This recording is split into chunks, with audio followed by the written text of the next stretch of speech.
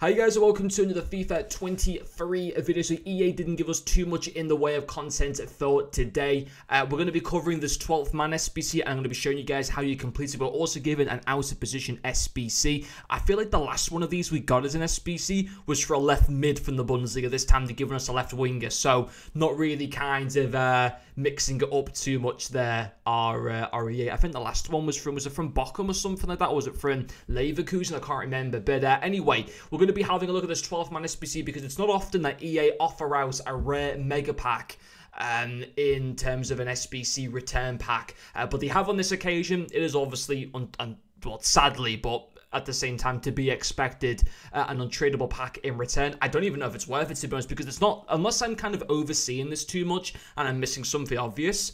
It's not easy to complete this SBC at all. Now, you will see, I haven't hit the chemistry yet, but if you applied the position modifiers to Podence and Adama Traore, you would hit it. And you can't sit there and say, well, position modifiers are very expensive, because you can get them so cheap through completing the daily SBC. That's that you get like 5 reruns every single day of the position modifier upgrades, and it only requires like 1 bronze cards to go into those, so that's not going to be a problem. And obviously once those are applied to Traore and to Podence, you'd obviously hit the chemistry. But I think the key to doing this SBC is to make sure you have players from the same league, club, and nation where possible, and we've been able to do that here, you know. And you will have to throw in, because you need an 81 rated squad, you will have to throw in a few 82s and 83s, and they're not cheap anymore, because the Academy player pack is still there, and it's going to be there for like at least another 2 months, I think, or something like that. So yeah, I mean, I ended up throwing in 3 82s and 1 83, but then it meant I was able to go with some lower end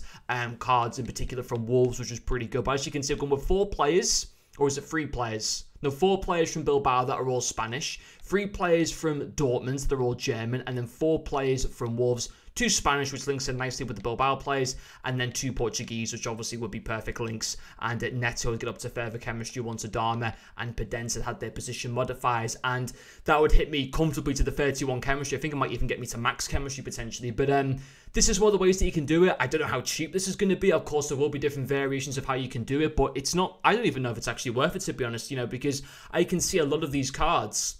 And again, I might have completely overseen this SBC, and maybe there are much more simpler ways to be able to complete it. But based on like the first kind of half an hour of this SBC being released and me looking at this, I've tried lots of combinations, and this was the only way I was able to complete it. So I think a lot of these players, if you got them in your club and they're tradable, maybe look to try and sell these on, or maybe even look to invest in them potentially, if they're still going for pretty cheap on the market, because they could be good for that. I think buying a team like this could end up being very expensive. I think this SBC in general could end up being very expensive, and whilst you're getting a decent pack in return, it's not like a pack where then if you get anything good you can sell the stuff on. Ultimately, it's just only an untradeable pack. You very well might end up putting more into the SBC than actually getting something good back in return, because you're not going to get coins back in return. All you're going to be getting is cards, club assets, and there's obviously a very high probability that they're not going to contain a fantasy foot player, which is what you're going to be looking for. So I don't know if this one's worth it, to be quite honest. I think it's very expensive, but I mean, there is something that you can go and look at,